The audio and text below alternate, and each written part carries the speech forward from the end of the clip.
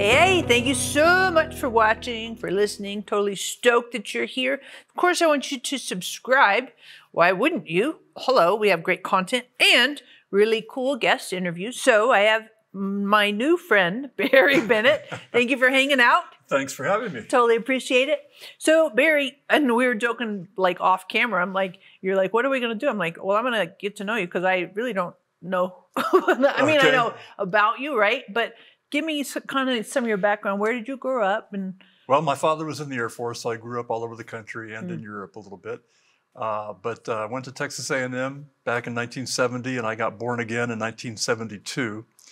And went to Bible college from 76 to 78, Christ for the Nations. Yep. And then became a missionary. My wife and I have been missionaries in Mexico, Guatemala, and Chile for over 12 years. Yeah. And then came back and started a Spanish Bible college in Dallas in 2001, 2002. Did that for 5 years. And I've been with Andrew Wommack Ministries and Charis Bible College now for the past 15 years. So That's cool. Yeah. Kind of all over the place. Quite a bit. Yeah. And I do remember you did ministry to Cambodians in Dallas. You're right. Yeah. So how did those two things go together? Back in the 80s, before we were foreign missionaries, we were working with Cambodian refugees in Dallas that had been brought over from Thailand, from the refugee camps. Wow. We did that for 2.5 years. Ooh. Yeah. Did you learn some Khmer? My wife did. She was more dedicated to that than I was. But Chimripshu, Suksabai, yep. Akunchan. A few of those phrases, yeah. That's cool. What'd you think of that? Did you enjoy that? It was a very powerful experience in our lives, especially the man we were working with, Sopal Ung, was a very powerful man of God, saw a lot of miracles, a lot of healings. And so we learned a lot from him. He was the pastor of the work we helped facilitate. And it was just a life-transforming experience for us. And did you hear stories, like, because the Khmer people that came over? And we heard a lot of terrible stories because all of them had lost somebody in the purge and in the genocide that took place. So yeah, we were familiar with all of that.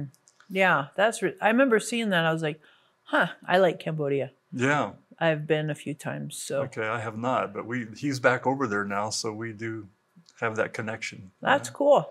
That's cool. So why did you jump into working with Andrew? I was teaching in, as I mentioned, a Bible school, Bible college in Dallas, Spanish Bible College, and began to listen to Andrew on the radio when I would go to lunch every day. And he just happened to come on at the time I was driving.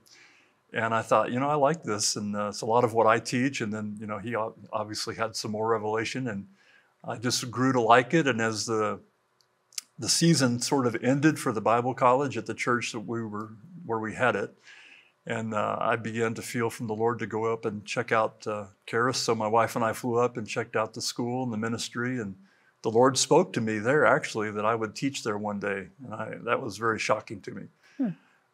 But shortly thereafter, we moved up, to Colorado Springs and have been there ever since. And I worked in the phone center for a couple of years, praying for people over the phone. And then one day an opportunity came to teach chapel. And from there, it went from one thing to another. I now teach 16 courses in all 3 of our different years. Wow. So 16. That's a lot. It is awesome. I love it. Yeah. What's your favorite thing to teach? Healing. Yeah. Why? Well, I loved the subject before, but then I got diagnosed with stage 4 cancer here a couple of years ago and was 2 days away from death and had quite a journey, but I have a new passion for healing since that time, and so I really enjoy helping people with their questions on healing. That's totally cool. Yeah. You have kids? You're married, right? I have 3 children and 8 grandchildren. Nice. And so, yeah, we've been married 44.5 years. And my second son, Daniel, works at the ministry with me. He's also a teacher and an administrator at the school. So we are blessed. So for your 3 kids, they all live in the vicinity? My oldest son lives in Dallas, and my other 2 live in the Springs. Nice. Yeah. So most of the grandkids are around? Of the 8, 6 of them are close by, 2 are in Dallas. Yeah, yes. That's cool. Yeah. Very cool. What do you like to do to relax? What do I do to relax? My goodness. Spend time with my wife, we like to go out and eat. We like to go shopping. We like to play mini golf. I mean, at this season of my life, I don't have kids around constantly, so it's more about me and her. Yeah. So. Yeah. Do you like to read? I do much, yes. Mm-hmm. What do you like to read? Well, most of my reading now is based on what I'm going to be teaching or things God is giving me to teach, and so I study along those lines. Mm-hmm. But mostly in the Bible. Yep. Do you have any do you read any fiction, anything like that? If I get off into other things, I would go to World War II history. My father was in World War II, got shot down over France, so that's very interesting to me. Yeah. So along those lines. Mm-hmm. Yeah. Did you see Monuments Men? The movie called Monument Men? Yeah, I did. That's been a few years back. Yeah, because that was kind of a fun Hollywood history kind of thing. Yeah. Mm-hmm. Finding the treasures that had been stolen. Yeah. Yep. Do you like to do any kind you did mini golf? Do you do any hiking or any of that? Because that's all good. Yeah, down there it's all about hiking, living outdoors. So we've done a lot of that. Mm-hmm. And of course, we have Garden of the Gods nearby and Pikes Peak, and been up there a couple of times. And so, we get out and do things along those lines. Nice. Yeah. Well, that's cool. And favorite parts of the Bible that you like?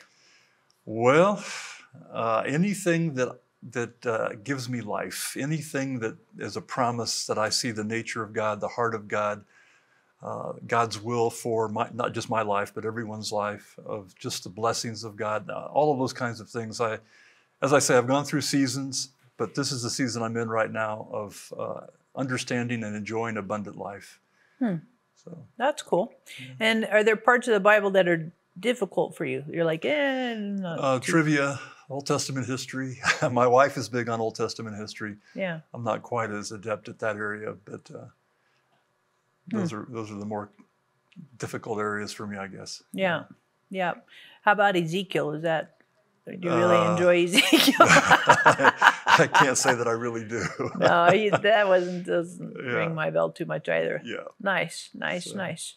So, do you ever hear of pickleball? I've heard of it.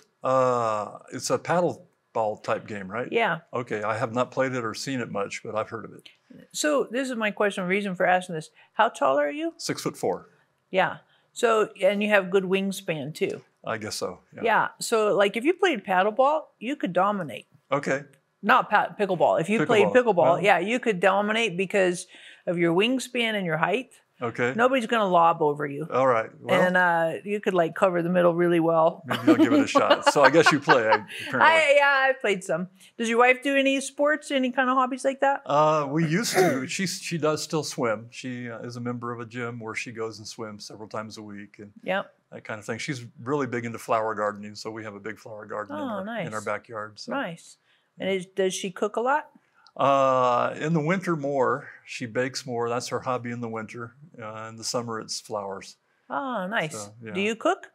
Breakfast. Breakfast. I can fry some eggs and make some coffee and get to work on time. So. Yeah, that's good. Yeah. So does she make soups and stuff in the winter? She could, yes, she has. Mm-hmm. And I've gotten her baking me pies and that kind of thing, so I like that. So. Mm-hmm. What's your favorite thing that she makes? Well, apple pie is one of my favorite. Chocolate pie, any kind of pie, I just about like. So. You prefer fruit pies over the what is it, meringues or pecans or any of that? I don't like pecan. That's probably one I don't like. But everything else, any fruit pie I like, yeah. Mm-hmm. Boysenberry, blackberry, cherry, blueberry. Sure. Ooh. Yeah. I make a blueberry goat cheese basil pie. All right. I know. It sounds weird. Blueberry, goat cheese, and basil. Who would put all those together? I don't know, but... It's really good, though. It sounds good. Mm-hmm. Yeah. Yep. Favorite thing to eat? Favorite thing I like Mexican food, or Tex-Mex. Yeah. And I like steak. I like most of the normal things that people like. And when you say Tex-Mex, what's kind of your go-to? We love to go to On the Border. Mm-hmm. And then people hate it when I say this, but I like Taco Bell for a quickie. So that's great. Yeah. So what do you get at Taco Bell? What's your standard order? I'll get bean burritos, chips and cheese. Sometimes I'll go to the Mexican pizza is back, so I go with that. Anything burrito-ish I like. Yeah, that's fun. So, are you a big spice? You like spicy food? Somewhat, not big, but yeah. Somewhat, yeah. Yeah. That's cool. Yeah. So what is a question?